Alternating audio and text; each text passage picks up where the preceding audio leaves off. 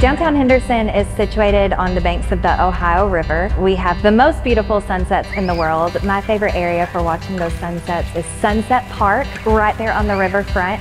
What's really cool about Sunset Park, the CSX railroad line also overlooks the park. If you're into train watching, you can catch about 50 on average trains that go by through downtown Henderson every single day.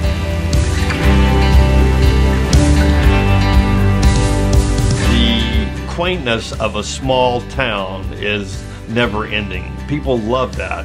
I think that's what they escape from big cities to come to. Just getting to know them during their stay here, whether it be a one-night stay or a 3-day stay or a week stay. And it's amazing what brings people to Henderson.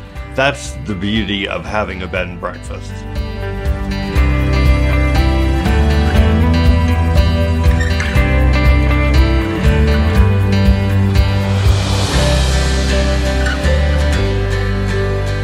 First stop should be the Depot Welcome Center right there on Water Street. We have the friendliest faces that can point you in the right direction to spend your entire day in Henderson.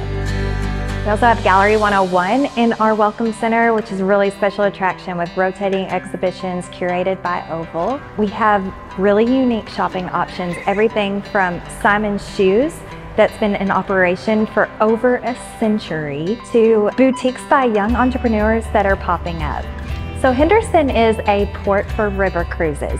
So that means we welcome guests from literally all around the world into our city, into our community to visit Henderson for a day, 2 days, sometimes more.